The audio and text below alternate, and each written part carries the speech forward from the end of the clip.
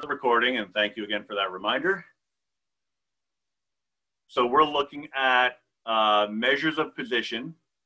So again, we're skipping the frequency table stuff for now, and we'll come back to that once I figure out all the bits and pieces. So the statement here: every score can be represented in terms of standard deviations away from the mean, right? So it's a kind of a weird thing to talk about, because the standard deviation talks about the measure of spread, but now I'm talking about it as if it's a measurement itself, right? So like inches and feet and stuff along those lines. So that kind of ups the ante on the importance of the standard deviation.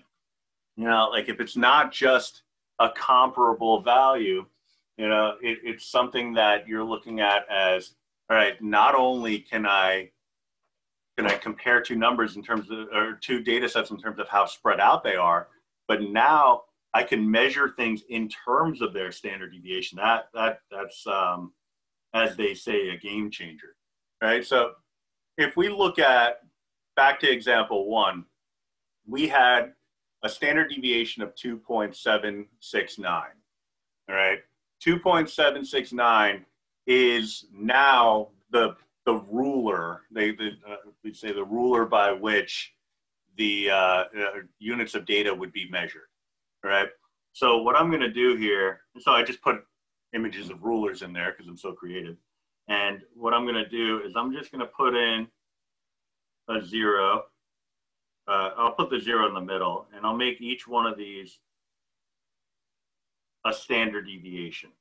All right, so 0, 1, S, 2S. I'm only going to go out 2 standard deviations in each direction for now, all right? Because it's really just a matter of kind of proving the point, right? So that's 1S and 2S. So just accentuate the quality of the S so that later on when you're reviewing your own notes, that you look at that and you say that's an S, not a 5. Because I've had a number of people in the past that can't read their own handwriting, so I'm going to try to make it a little bit better, because I know a lot of people are looking at my notes. Kind of, I guess. Well, this one's better than that one. But I've had a number of people that would say, all right, I understood everything. Where'd the 15, 25, and so on come from? Right? So that's part of it. But if we can kind of just with a little bit of penmanship, you know, come up with that answer on our own, that's probably for the best. All right, so just making it a little bit bigger so it's a little bit easier to see. Actually, yeah, it's fine. All right, so this should be -2, and this is -1. All right, script S if you want. I don't know, just some way to remind yourself that it's an S. All right, so that middle one would really be 0S, but 0 times anything is 0. Right? So I'm still going to leave that as 0. Now we're going to revisit example 1, where S, or quality S, was, I already forgot, 2.769. All right, so we're starting off at 0. I'm going to take one of those standard deviations, so one of those 2.769s, and add it to 0. So that's going to give me 2.769.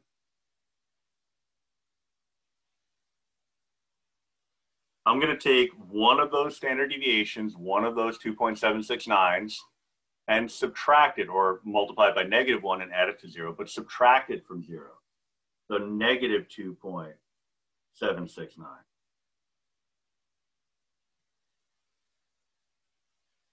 For 2S, I'm going to take 2 of those 2.769s and add it to 0. So right here, I'm just going to jot it down.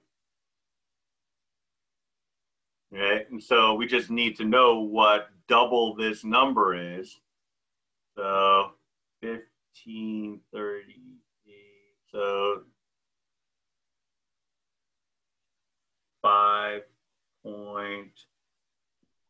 538. 538, yeah.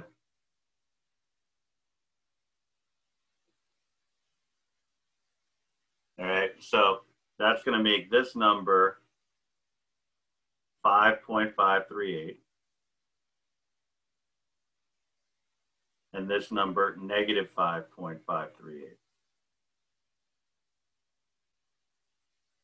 All right, so aside from spacing, the reason why I only went out for 2 standard deviations is because we create what's called the usual interval based off of 2 standard deviations beyond the mean, right? So this is 2 standard deviations. And so what we do is we just call these the usual, or we call it the usual interval. So I'm just going to tuck that in here, usual interval.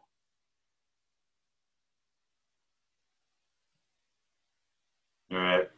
So I know I'm zooming in, zooming out. It's really small now, but you'll have the ability to, if you're referring to my notes, you'll have the ability to zoom in and out also. So that's why I don't feel too terrible about it. The second ruler is there for the frequency table example, which we're not going to do right now. So we're going to leave that one blank, right? What this tells us, it gives us a nice conclusion. It tells us specifically that if any number in the data set falls outside of an interval based off of these numbers, then what we'd be looking at is a set of unusual values. All right. So that's pretty important information. It's a little bit beyond what we're going to do now, but it's a little bit of a taste of what's to come. All right. And so we're taking steps, but those steps from 0 are not like 1 foot, 2 foot, 3 feet, or 1 foot, 2 feet, 3 feet, 4 feet, and so on. It's 1 standard deviation, 2 standard deviations, 3 standard deviations, 4 standard deviations. So definitely more syllables, but it's still the same concept. It's just like if I were to tell you that you need to take 5 mans forward. You'd be like, okay, all right, 5 mans forward. Well, what's a man? Right? I tell you that a man is 20 bleus. Well, what's a bleu? You know, and then I define that, and you come up with a whole scale based off of that. That's kind of along the lines of what's happening here, except, you know, like we're trained to think of things as inches and feet and miles. If I tell you to take, you know, move 5 miles forward, you're going to say no. If I tell you to take 5 steps forward, you'll be like, okay, how big are the steps? 1 foot a pop? All right, I can handle that. You know, so that's what's happening here, except we're changing what a step is defined as based off of whatever the standard deviation is. When the standard deviation varies depending on the data set. All right, so each data set will have its own standard deviation, and each data set standard deviation will create a unique ruler or unique measuring system, which then can be applied to all the data within that set, right? So crazy stuff, but very meaningful stuff. The whole purpose behind this is to be able to standardize, right? And the classic example has to do with students performing in class, you know, performance on assessments. If I tell you that I just got a 70 on a unit test, you know, and I'm walking around, you know, standing tall, feeling good about myself, and you're like, well, what are you bragging about? You got a 70 on a test. And they would say, I got a 90. I'm like, oh, good for you. But everybody else in my class failed. So my 70, it's like, you know, I'm the king of the hill here, you know. And how did everybody else do in your class? Well, they all got 95s. Oh, well, you're like the worst in your class. Now, it's not going to make me feel any better when I get my GPA, but in terms of difficulty of the course, the environment, that's a different story. And, you know, and you can think about real life examples. You know, if you're You know, I tend to think in terms of sports, but you can think of it in a variety of different ways. But you know, like a minor league baseball player, you know, they didn't make it to the major leagues. They're not playing for the Yankees or the Mets, right? They're playing for the level down from there, and they're getting home run after home run. They're the like the greatest thing ever, and then they come up to the Yankees or the Mets, and they're just okay, right? Because the level of competition has changed, but they still are who they are. So their position on the ruler changes because of who they are, yeah, and what they're comparing themselves to, right?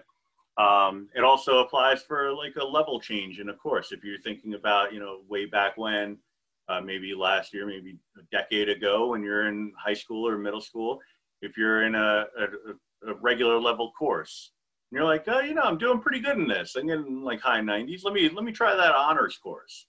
And then you get into that honors course and you're only getting 70s, and you're like, dang it, that didn't work.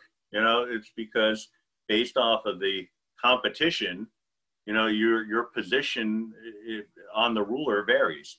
All right, that's all this is talking about. All right, so who we are, what we are, stays the same. It's just where we fall on the ruler on the scale is going to vary. Now, in this example, I took example one and I just took the standard deviation. But if the mean is 0, that gives you one set of outcomes. If the mean is something like 4, that gives you something else. So I'm only giving you like the bare bones of it right now. But this leads us to something called the empirical rule, right? Because the empirical rule drives what's known as a normal distribution, or the bell-shaped distribution. So if you've ever heard the term the bell curve, you know, that's what we're talking about here, but this is the mathematics behind it, right? So if you fall along a bell curve, that just means that you're following what probability says that you should be following, right? This is naturally what should be the case. What we want to do is destroy, like as students in a class, we want to kind of destroy or move that normal distribution so that it becomes what's known as a skewed distribution. All right, we don't want it to be perfectly symmetrical where the equal number of people will fail as pass. We don't want that. We want everybody to pass. And, you know, yeah, we want it to be tough to get a really, really good grade. We want you to work for that, but we don't want it to be equally symmetrical on either side. All right, but this distribution is what nature dictates should happen if there is no outside interference. All right. And that tells us that about 68% of the data is going to lie within one standard deviation on that ruler of the mean, right? 95% will lie within 2 standard deviations, and 99.7 will lie within 3 standard deviations. All right. So we define approximately to be give or take 2%. All right. And also a little notation here, we tend to say approximately normal distribution. In reality, perfection doesn't really exist. Doesn't exist. That's a typo for somebody, go get it. So to expect a distribution of data to be perfectly normal is unrealistic, right? It's just not possible. The perfection theoretical math is the absence of outside influences in the physical world. It's all, you know, academic. You know, if you ever hear the term, it's all academic. You know, that's because they're assuming that none of the physical phenomenon that exists would actually interfere with whatever the study is. You know, it's like if you're in a physics class and they say, you know, an object's thrown into the air and you know, it's being thrown up with a velocity of 20 feet per second. Pretend, and they always say this, like, ignore friction due to air resistance and stuff like that. Well, so, you know, I'm going to ignore that on paper, but there is air resistance, so that's going to impact things, right? So we want to tackle a problem here, but what I want to do is I want to steal the work, or I really just steal the data and the answer from number 1. So I'm just going to jot these values down because it's not a whole heck of a lot. So 2, 3, 6, 3, 6, 8, 0.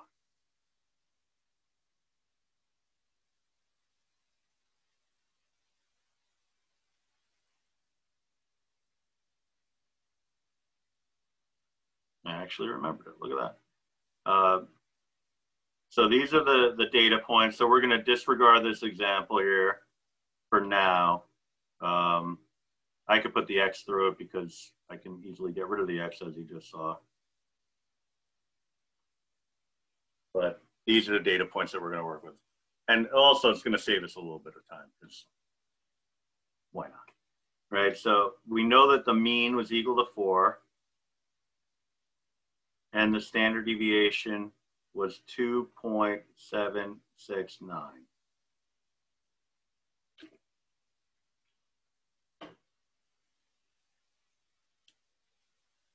You know what? I'll take this as a typo also. This example, I think it's probably better just as a time saver to be what I just wrote down rather than what was typed there. So if somebody wants to submit that one for a typo bonus point, I'll take that also. Right? So what we're going to do is find one standard deviation, based on that ruler business that I was talking about before, one standard deviation of the mean, right? And what that is symbolically, and it's up to you if you want to follow the symbolism of this, but one standard deviation of the mean boils down to a relatively straightforward computation, and that is X bar plus or minus 1 times S. Now you might just say, okay, well, that's the same as X bar plus or minus S, and that's fine. I'm just really putting the 1 in there to show the relationship between the formula and the rule, right? So it's more for note-taking purposes than anything else, right? So X bar plus or minus means that you're doing 2 calculations. One is the subtraction and the other is an addition. So I'm taking the 4, right? The mean is established before. I'll use my highlighter here. So we know that this mean is 4 plus or minus 1 times, and I'll go green for those keeping score at home, 2.769. All right, so we just got to run the numbers. So 4 plus or minus 2.769. So it's again, 2 separate calculations. One is the minus. That's going to look a little messy, so I'm just going to do it. But that's going to be 1.231.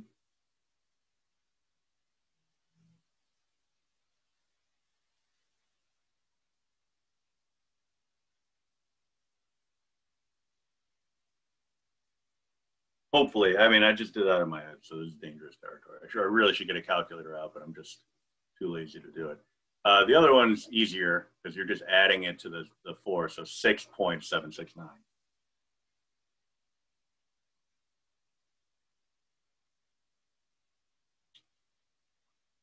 All right. So the big question here, and you know, it takes a little getting used to the computations, but once you get a handle on that, the biggest question here is going to be, all right, now what do I do with this information? You know, like, I'm glad that we have this, but what does it mean? You know, and I'll get to that, but for now, I want to get the skill down, right? So I'm going to move this over a little bit because I hadn't planned on having a box take a table of values take up a lot of space. So I'm just going to shunt this over, move this over. I'll try not to cheat too much with the copy paste function and stuff like that. Try to put myself in your shoes a little bit. I have a question. Sure. So everything outside the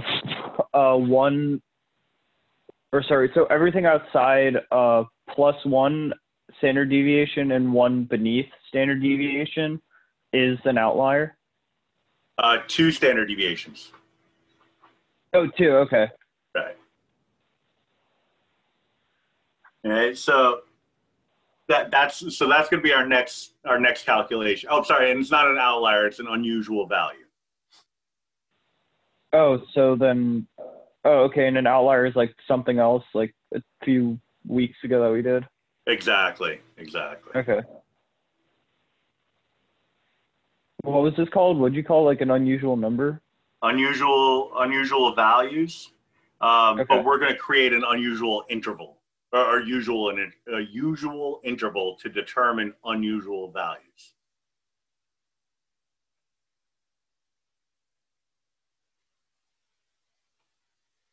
All right, so the next computation is x bar plus or minus 2s, 2 times s. And you can see it's got the same basic framework. You just gotta carry out a different operation, right? So 4 plus or minus 2 times 2.769. And we've actually already, the 2 times part, we've already carried out that operation. So you can kind of cheat a little bit and take our work from above. We said that was 5.538. A little time saver. Of course, if you're doing this on a calculator, you could save a lot more time. Right, so when you we're carrying out the subtraction first, and then we do the addition, right? We always want the lower number to come before the higher number, right? So we're looking at negative 1.538, comma, 9.538.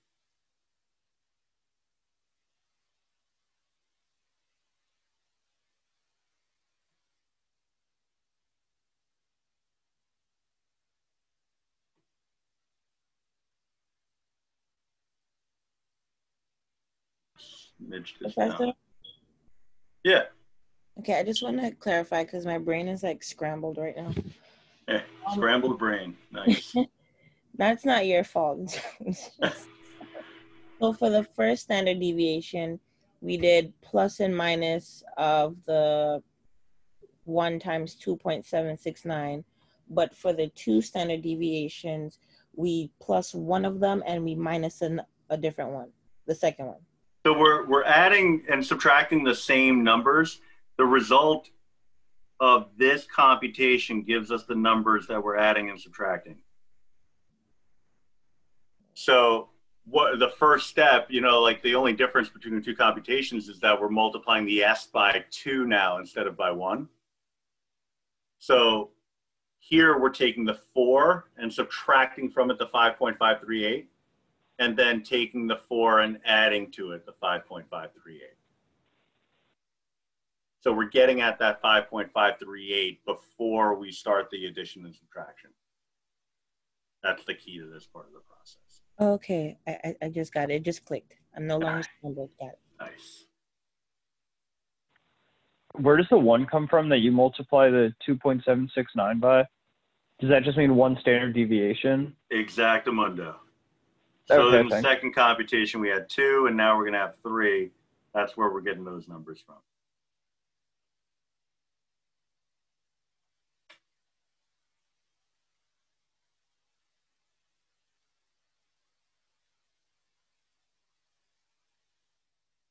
So you see in the next one, it's x bar plus or minus 3 times s.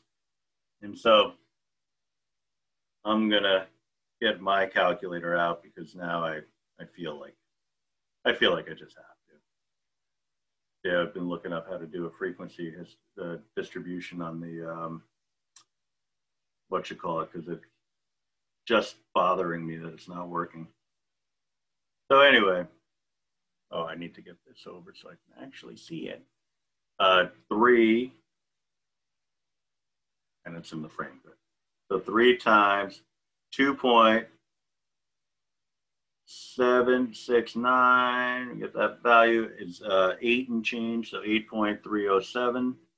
So we're looking at 4 plus or minus 8. I should show the intermediate step. 3 times 2.769, which in turn gives us, when we carry out the computation, we'll go with that color. And that's where we get 4 plus or minus 8.307, which gives us negative 4.307, and then 12.307. Close bracket. Right, so, you know, it's the same as saying 4 minus, I'll show it here, 8.307, and then the same deal just with a plus sign. So 4 plus 8.307. 307, Christ almighty. 4 plus 8.307. So let me get rid of this bad value there. So that's all those calculations are. And you could, with Desmos, graphing calculator, TI graphing calculator, whatever, you can do it all in one shot if you want. You don't have to break it up like this. I was just doing it this way so we can at least see, you know, a little bit of the mechanics of it. But, you know, it's computation, so I leave that up to you. All right. So again, we're still at the point, or we're getting to the point where we need to say, okay, well, we did all this work. That's great. What did it get us? All right.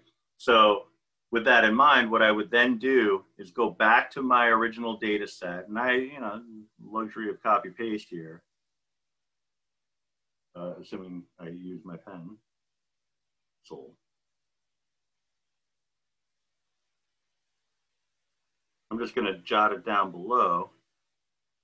So the X values, again, get a little spacing, clean up the spacing here a little bit.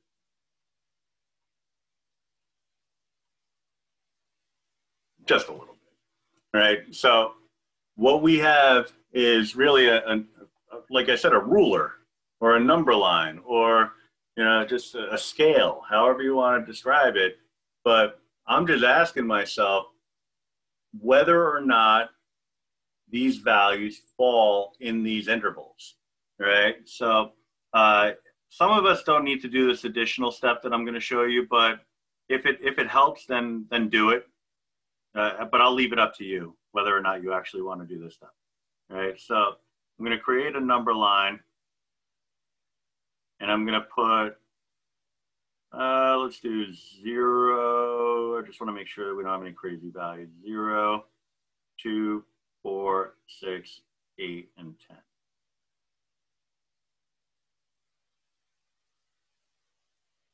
All right, because I want to have an interval that's going to account for all the numbers that I have for X, and also the interval that I just developed for one standard deviation of the mean. All right, so this is really just going to talk about the theory. So it's up to you whether you want to actually do it this way. Most people are fine with just counting, but this is what's happening. So I'm looking at, I'll start with the number 2. I'm looking at the number 2, and I'm asking myself, does the number 2 fall in that interval that I created with 1s of the mean? So X bar plus or minus 1s. So I'm just working with that first set of computations, right? So then the answer to that is, okay, well, maybe let's take a look. So let me estimate where 1.231 would be. Make that a little thinner. A lot thinner. And estimate where 6.769 is. So it's like right about, I mean, probably not, but that's where I'm putting it.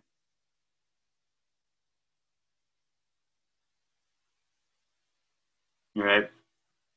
So in between these two values is one standard deviation about the mean, right? So that's the area that I'm focusing on. And so I'm going to ask myself, okay, well, does 2 fall in that cordoned off area? Yeah, right? So then I would ask, is the number 3 going to fall in there? And I could even plot them. I'll do it with black marks here. The 2 will fall in there. Does the 3? Yeah. Does the 6? Yeah.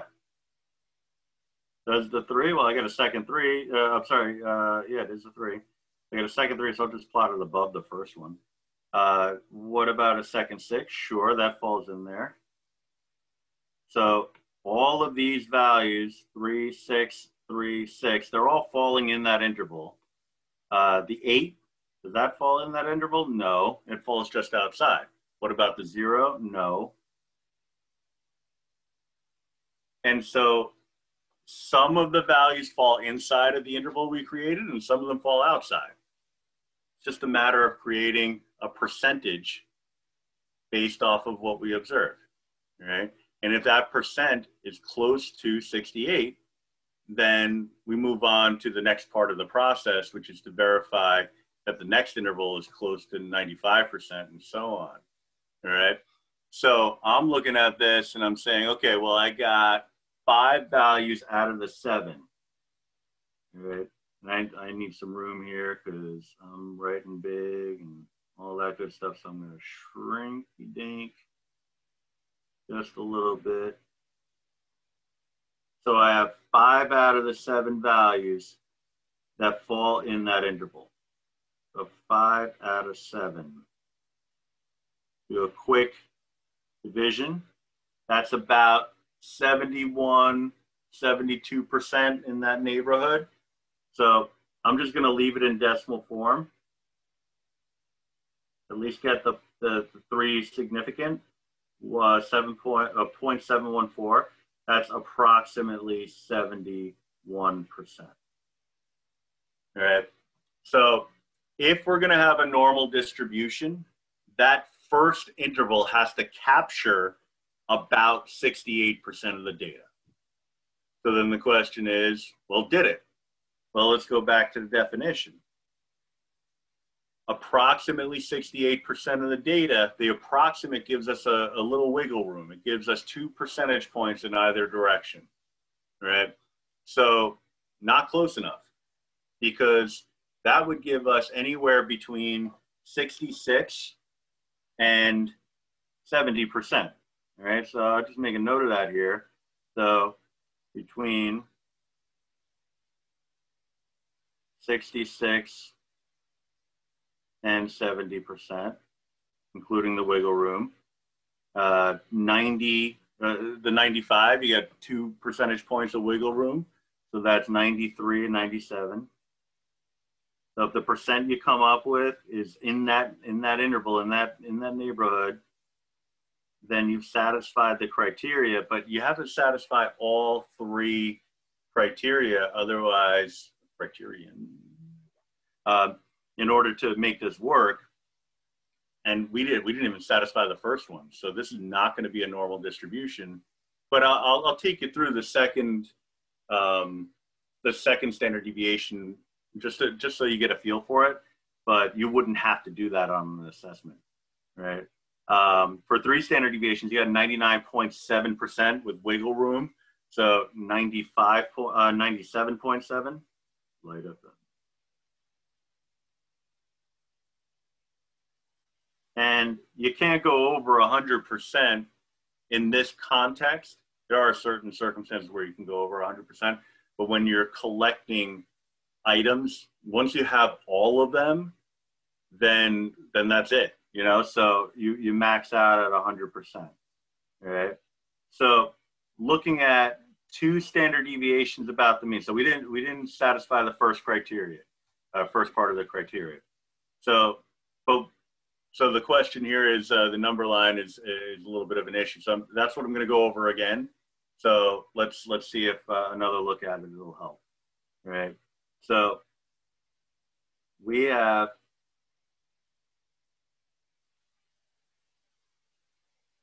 values again that span from 0 to 8 in the original data set. All right. So 0 to 8, because 2, 3, 6, 3, 6, 8, 0, lowest value 0, highest value is 8, right? In the interval that we came up with for 2 standard deviations of the mean, the lowest number was a negative value, right? So I now need to include some negative values, and the highest value is a little bit north of 9. So I want to get a number line that's going to encompass all of this information. So if I make my number line go from -2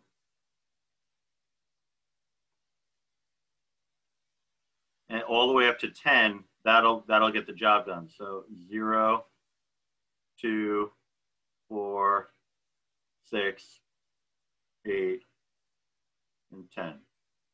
All right, it's a freehand graph, so it's perfectly all right if you're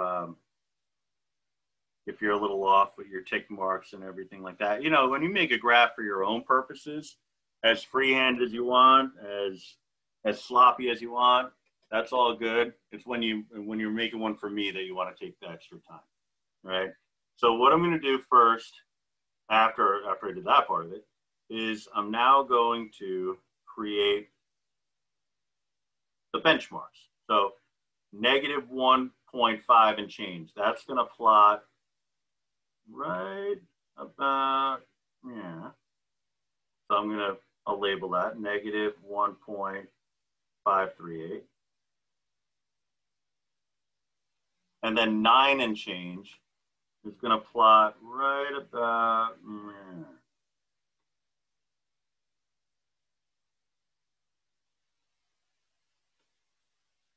So this is the interval that we care about, right? That corresponds with the 2 standard deviations about the mean. That's this whole umbrella concept. There's 2 standard deviations about the mean. We did all this work so that we could come up with that interval on the number line, all right? So what I'm then going to do is look at the original data set and plot those points and see where they fall.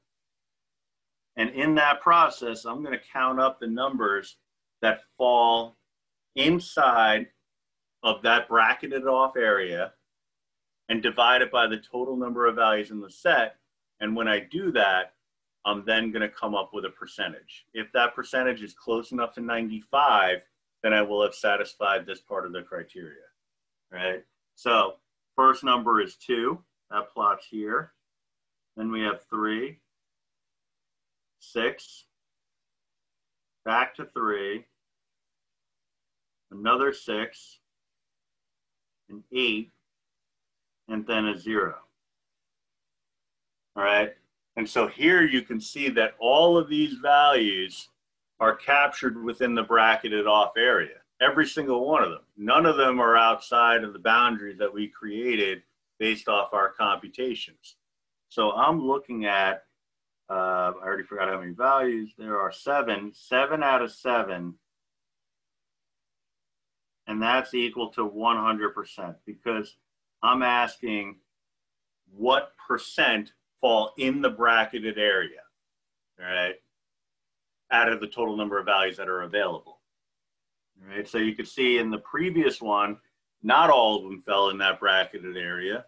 Only 5 of them fell in the bracketed area, so we got 71%. Right, so these numbers are kind of sort of getting, they're sort of close to those normal distribution percentages, but they're not close enough to be categorized as giving us a data set that is distributed normally. All right, so that's the key ingredient here, and that's what makes everything either work or not work.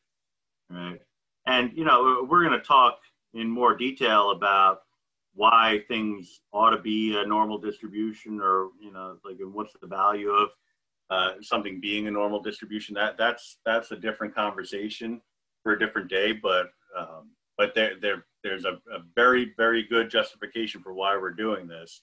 And it's kind of like statistics will be broken if normal distributions didn't really exist, these concepts, right?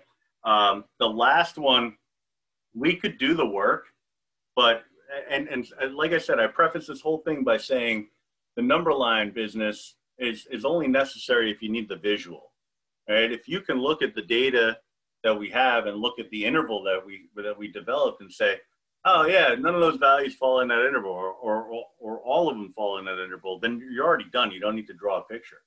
But the visual helps. It's helped a lot of people in the past, so I kind of gravitate towards that. right? So, you know, if you just kind of talk it out to yourself and say, okay, my lowest number in my interval is negative 4.3. The highest number is around 12. Well, all my entire data set is between 0 and 8. So they're all going to be in that interval. So this is going to capture all of the values, 7 out of 7. Then you wouldn't even have to create the number line and go from there. Also, since the interval, and this is probably more important, since the interval keeps getting wider, if you look at it, it's separated by about 7 units for the one standard deviation about the mean. I don't know why I'm pointing at the screen as if you can see what I'm pointing at, but it's separated by about 7 or 8 units. Actually, not even, like 5.5 units. I was treating that one as if it was negative. So one standard deviation is separated about 5 units. Then 2 standard deviations separated by about 11 units. And then 3 standard deviations separated by over 16 units. So the interval is getting wider and wider and wider. So once you capture 100% of the data, if you were only going to expand the interval, then you already have the data. So what are you going to gain? You can't gain more than what's already there. It's kind of like if I were to guess the ages of the people in the class, and really this kind of ties in sort of nicely. If I were to say, all right, raise your hand. We're in a regular in-person class. I say, raise your hand if your age is between 15 and 30. And, you know, people raise their hand, but a few, you know, a couple of folks don't, right? And then I expand the interval and I say, okay, how about between 10 and 35, right? Most people raise their hand. There's still a few that haven't, right? So then I expand it to from 10 to 50, right? Everybody but one raises their hand. Then I make it 10 to 60. Everybody but one raises their hand. And I'm like, you know what? Let me go the other way. 9 to 60. Now everybody raises their hand, right? So now I have everybody. Would it make sense afterwards if I were to say, okay, now raise your hand if you're between the ages between 5 and 75? You're like, dude, what are you doing? You already got us all. You don't have to keep giving us more possibilities. You already got what you needed. You don't have to expand the interval anymore. You've already captured everything, right? That's what's happening here between 2 standard deviations and 3 standard deviations, right? So it's always boiling down to that. Once you get to 100, you're at 100. So then what we do, again, is we look at the benchmarks that we developed before. Between 66 and 70, that's a no. Between 93 and 97, that's a no. The last one is a yeah, but the damage is already done. It has to work for all 3. You got to have a check mark for all 3. Each one of these percentages has to line up appropriately. So that if that 71 was a 70, we would have been fine. Then we would have had to look at the 2 standard deviations, and that still would have been too far. So this is not a normal distribution. Is that the final answer? Yep. Okay. All right. And so you can see, hopefully, that this is all reliant on what the mean and standard deviation are, right? Because all of these calculations, they all start, we got the X bar plus or minus a 1, 2, and 3S. But if X bar and S are different, we're going to get different intervals because we have different data values. We're going to get different percentages. Sometimes we're going to have normal distributions and sometimes we won't, right? And so that's a critical piece to understanding relationships and statistics. It's knowing when a data set is a normal distribution. Now, okay, now that we know that, what can we do with it? Again, different conversation for a different day, but very meaningful stuff, right? So that's like the beefiest question in the unit.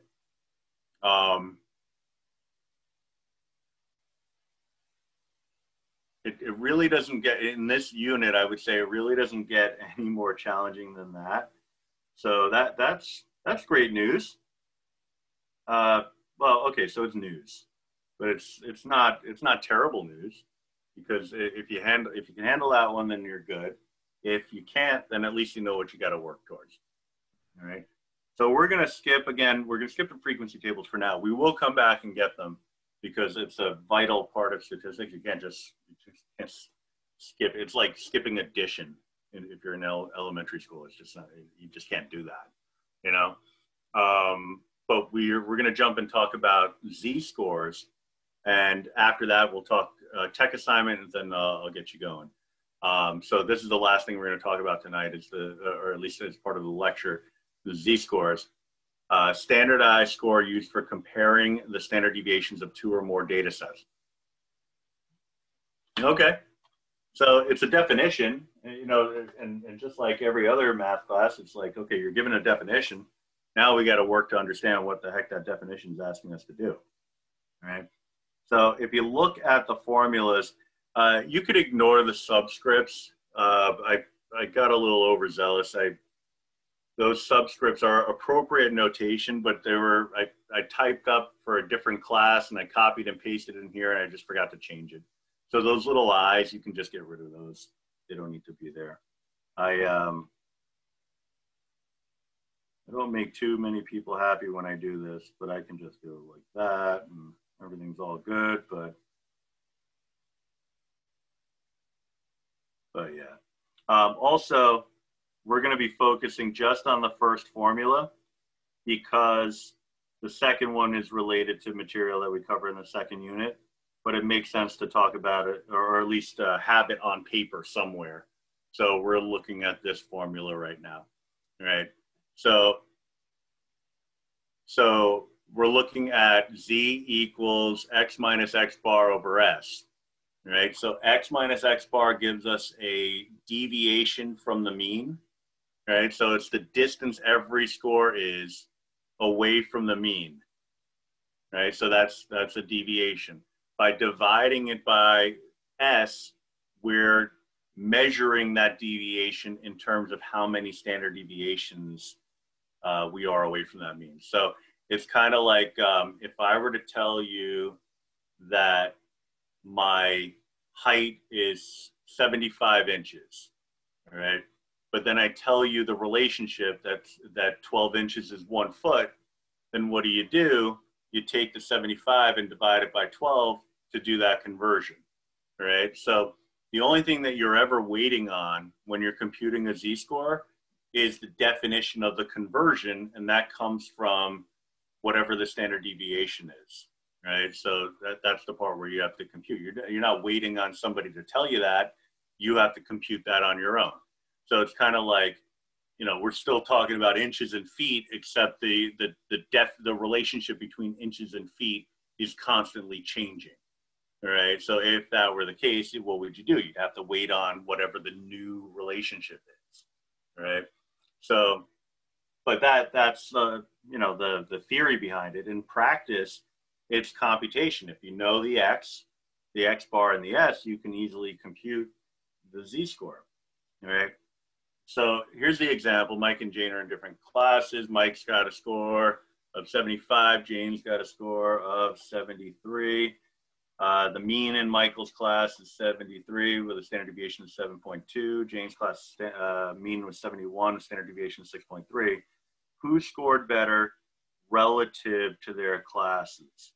All right, key term here, relative to their classes. So the relative term being the key term, all right? Because we already know who scored better. This goes back to what I was talking about before, where the one person got a 70 on a test and walking around like a champ, and you're like, why do you think you're so hot here? He's, well, everybody else failed, right? Okay.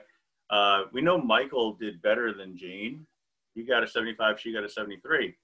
But based off of the mean and standard deviation, we can start to get a sense of in what way he performed better, or maybe he didn't perform better at all, right? So we have Michael,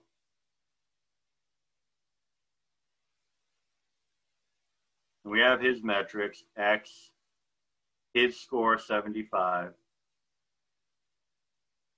the class average X bar 73 with an S value of 7.2. All right, so we could figure out the z-score for Michael just by doing 75 minus 73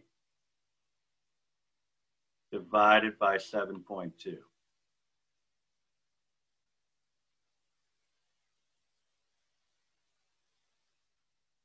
So just some quick number crunching. I'm just going to get rid of some of these calculations. I got a lot of them. So 75 minus 73, well, that's 2. I didn't really need to do that. Divided by 7.2, that part I need. I said that. 2 divided by 7.2. So about 0.278.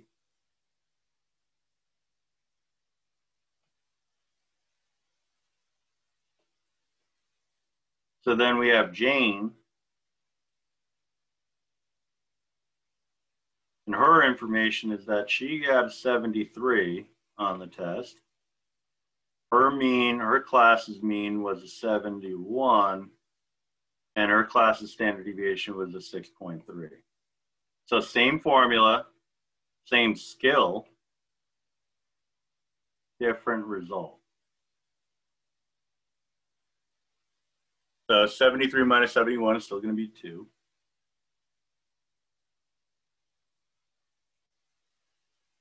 So he was 2 points better than average. She was 2 points better than average. But based off of the standard deviation, we get a z-score of 0.317.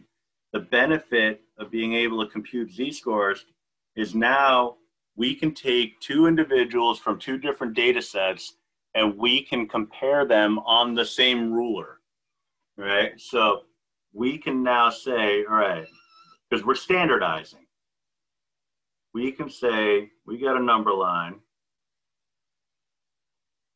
0 is the case where they're both average. All right, so that would be the average value. So if Jane's score was exactly the same as the mean, then she would have a z-score of 0. All right, same thing with Michael. Right? But this is essentially a number line. So we're going to have different steps here in each direction. 1, 2, 3, -1, -2, -3. Now, where they fall on this number line, because we standardize it so that we don't have to think about standard deviations anymore. We're just thinking about these numbers on an ordinary number line. So 0.278. I don't know precisely where that is, but I know it's going to be somewhere close to 0. That's Michael. All right. Then we have 0.317. Again, I don't know where that is precisely, but it's definitely to the right of where Michael's score was. All right. So on this number line, you have 2 individuals who didn't do a whole lot better than the class average, but Jane is a smidge further to the right than Michael is. And what that tells us is that Jane performed better relative to her class, right? Now, again, we're looking at this point as a moral victory because neither of them are bragging. And, you know, like it's that whole 70 analogy before. If you get a 70, it's a C on your transcript. It's like, all right, cool. Everybody else in your class failed. You got the highest score. Congratulations. I'm sure you feel wonderful. It's still a C. I don't know what to tell you. Yeah, I got a 95. Everybody else in my class got a 98 or 100. Yeah, I'm the worst in my class, but an A's an A, pal. I don't know what to tell you. You know, so I don't know what to tell you no matter how you slice it. But Jane, in our conclusion here, performed better relative to her class.